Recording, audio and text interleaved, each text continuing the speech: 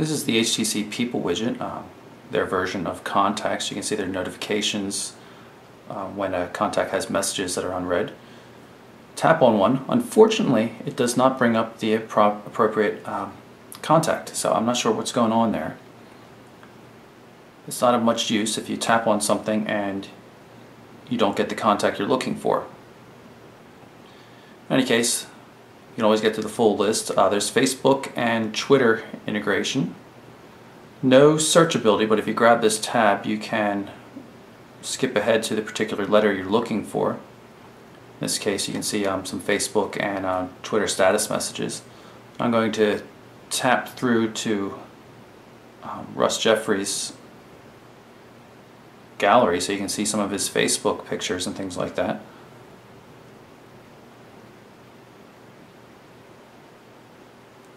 And there's a lovely photo of Russ. Pull up one of the other contacts just so you can see what the viewer looks like. Say account 3 here. Well sorted information. You can link multiple contacts, so if you have a Twitter contact for somebody as well as Facebook and Gmail, all those things, you can link them together and this system will intelligently offer to do so for you. There's also group support.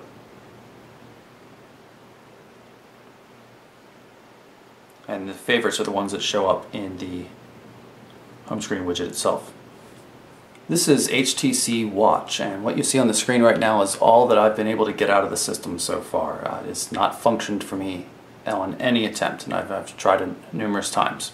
It's supposed to be a video service where you can get HD quality movies and everything like that for rent or buying them, and you can watch them right here on the tablet, but as you can see, I've not had any success with it. Similarly, I've not had much luck with HTC Hub either, and I imagine the two things are linked. You can see I'm going to try to sign up for a new account, and it says can't tell where I am. I can't tell you either if you can't see it. So I've not had any success whatsoever with that as well. Take a look at the rest of the main menu. So you've got the Amazon MP3 store, calendar, shortcuts, camcorder and camera, docking station mode, the Facebook applications, music app, news. Polaris Office is that nice Excel and Word doc reader you saw earlier. SoundHound is pre-installed. And notice that the home screen moves in full pages. Makes it a little bit easier to scan what you're looking for. You don't have to re-find your place each time. One of the really cool features with the HTC Flyer is its pen support, and this is the Scribe pen. It can be used to do all sorts of things. It works on specific buttons here. You notice my finger does not activate that button, but the pen itself does. And I can do a couple different things. I can pull up the notebook. I can, type in things if I wish. I can also just draw. And there's support for a bunch of different pen types. And you have different sizes, different colors. Let's see, I'll pick a finer point in a blue color. You can see it all works very well. Two buttons on the system. The top button up here acts as an eraser, so you can erase things. And the bottom one is used for selecting text inside other documents. Now, one of the things people complain about is that you have these other buttons up top. For example, you can record notes and show while you're recording your notes, and you can be writing and jotting down things, and then they can play back in sync later, which is pretty cool.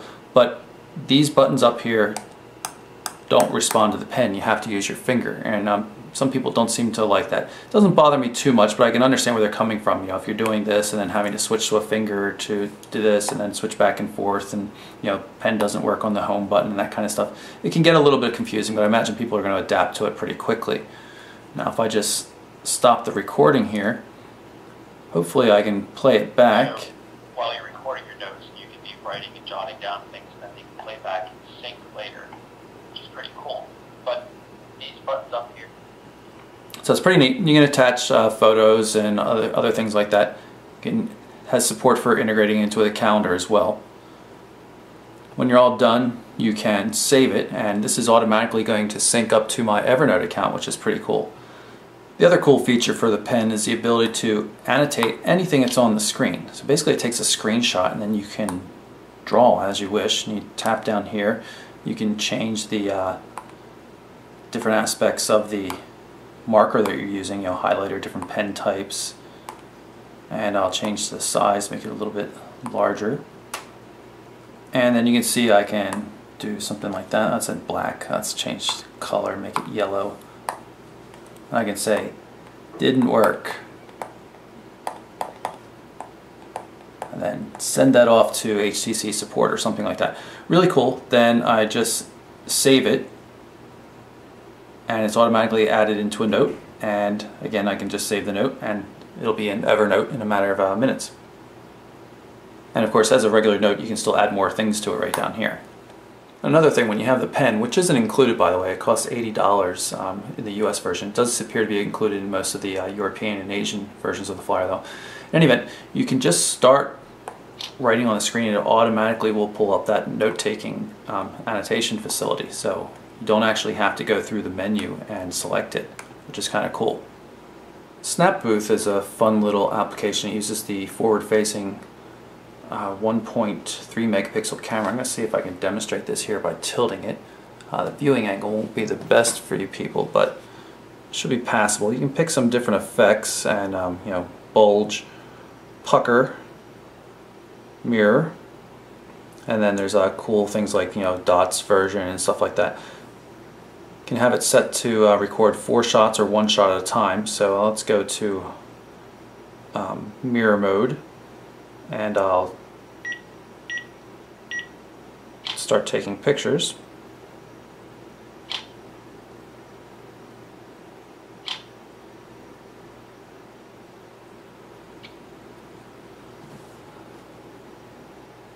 There you have the 2x2 system showing the pictures. You can see what the image looks like. Some older ones I took with my son. Very unattractive photos. Indeed. It also has a nice vintage look as well. Really cool application, and everything is of course accessible then inside the gallery. You can see scribbles while we're here, random notes I took, and then there's the Snap Booth images as well. So here's a quick look at the music player. You sort your music by artist, by album, playlists and things like that as well as by songs. See, we've got album art, and it works in both portrait and landscape mode, of course.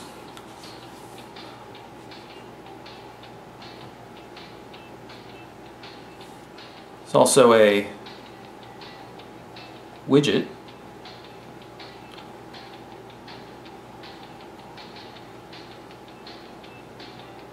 for the music player. You can select a number of them, different sizes. I'll pick the full screen one just because it looks the best. Really cool options here. You can see everything going on. You have the controls, shows recently played music as well. Very nice widget system.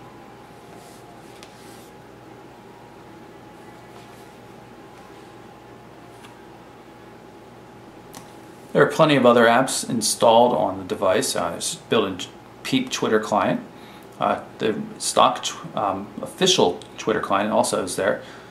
Google Talk, your notebook, Google Maps, locations, places, PDF viewers, a lot of good stuff in here.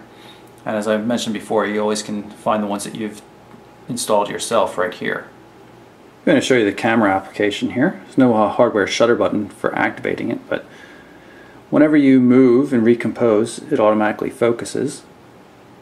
You just tap the button to take the photo. Images look pretty good. Can swap to the forward-facing camera, so you can see my lovely mug right there sitting over the video camera. Can also switch back and forth and shoot video. Records 720p HD video. You can see right there it says 720p. And I'll shoot a quick video. And there it is. does not seem to hold focus pretty well. I'm not sure if it's autofocusing at all when it's doing video. And we can play it back as well. There it is. Does not seem to hold up. So that's my quick look at the HTC Flyer, an Android Gingerbread powered 7-inch tablet.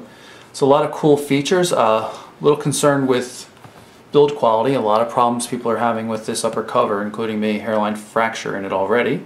But a really nice form factor, and HTC's done a fantastic job of turning Gingerbread into a tablet-friendly system. There is going to be a Honeycomb update in the not too distant future though, so we look forward to seeing that. Great pen functionality if you get the optional $80 pen, or if you're buying in Europe or Asia where it's included. Very cool integration with Evernote and a lot of other functionality. You see, ebooks as well. Cool apps all around. Just really nice experience. And again, that's the HTC Flyer. I'm Michael Orrell for MobileBurn.com.